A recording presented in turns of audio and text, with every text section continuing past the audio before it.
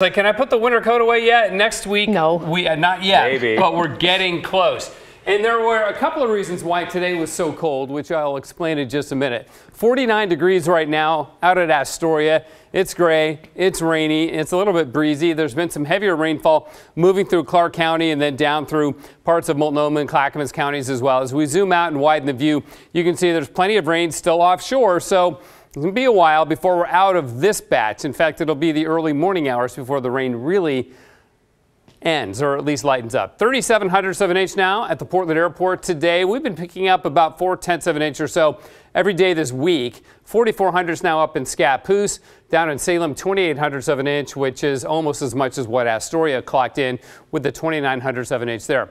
Again, 47. You know what that's average for? That's average for early January, like the 7th or 8th of January.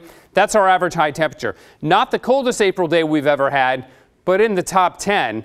The coldest is actually recorded on this date back in 1963 when we topped out at 42. Only Pendleton getting close to 55 with the 54 there. Medford at 53. Pretty much everybody else in the 40s or around 50. And one of the reasons why we were so cold today is because we got off to a really cold start. We had cold air mass in place yesterday. It cleared out last night. So Hillsborough dropped below freezing. Portland dropped to 38, Aurora 35, and Scappoose 33. So we got off to a cold start with the clear sky last night. Then this morning, the clouds came in and the rain came in. So the temperatures really never had a chance to warm up very much with the lack of any sunshine and starting at such a very, very low point. 37 the low, 47 the high, the average 63.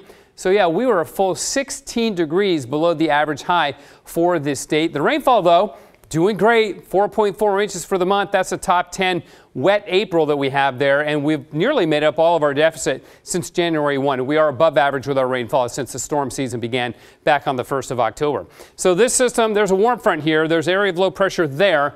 This will push through, and it won't be nearly as cold overnight tonight as it was last night. So we got that going for us, and that warmer starting point to the day tomorrow and far less rainfall. In fact, very little rainfall tomorrow means we'll warm into the 50s at least, still below average, but at least we'll be up around 55 or so. I think we'll be dry on Saturday. That should allow us to climb to about 60, 62. Showers for sure on Sunday with the system dropping down from the north. But after that moves on, that's when we really begin to warm things up and dry things out and get into sunshine and into the 70s. And I still think we have a shot at 80 degrees for the first time this year, late next week. So warmer, still some rain. That's Sunday. Then Monday night, Tuesday, the warming trend ramps up. If this pattern verifies, and it's been pretty consistent in our modeling now for several days, we may very well hit 80 towards Friday or so of next week.